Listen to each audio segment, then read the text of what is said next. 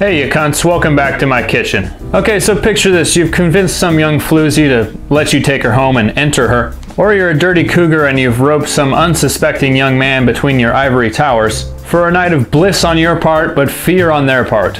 What better a way to make them feel comfortable after their drunken stupor or their heavy Rufalin dose than a nice hot breakfast? So after you get that young lady to help you load the couch into the back of your van, follow me to the stove.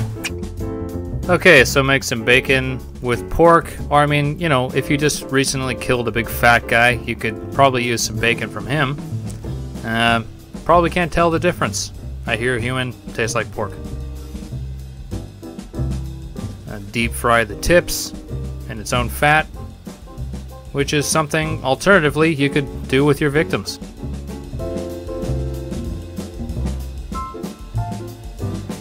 Get it nice and well rounded. There's going to be some extra fat there, so drain a little bit off and cry along with your unsuspecting victims. Throw some onions in there. Act like you know what you're doing. Beat the shit out of 2 or 3 eggs. I'd use 3 if you're not a fucking pussy.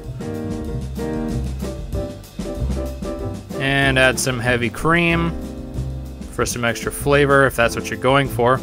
If you're force feeding your victims, no worries. Shake it around a little bit. Dump it in.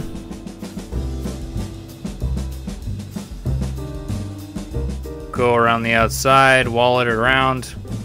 Chase it around the edges, kind of like you did with the girl that you were chasing around. There's some Dubliner. Seems weird to put Dubliner in it, but I swear it's good. Put the heat down to low.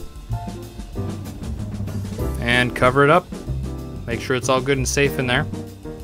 Fold it over. Pretty straightforward.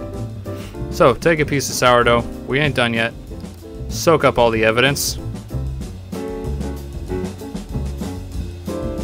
Spray it with some cooking oil to give it a little bit extra pain and misery. Tap it for some reason. Touch it because you're too stubborn to use any utensils to touch the hot fucking toast. There's some Kerrygold butter, really good shit. Give it a good pan toast, and there you go. Looks pretty fucking good. Well, there you go. Something to make the victim of whatever heinous crime you've committed against them feel a little bit more comfortable as they cry and wish they could see their family again. Have a great fucking day. Get your bitches out of the kitchen, and I'll see you in the next one.